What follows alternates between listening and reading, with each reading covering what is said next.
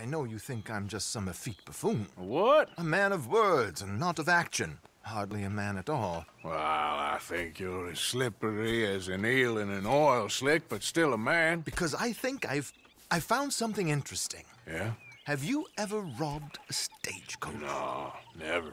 Well, who would have even thought? Of course I robbed a goddamn stagecoach. You know I have. And what's the problem with stagecoaches? The armed man attempting to put a bullet in your head? Not quite.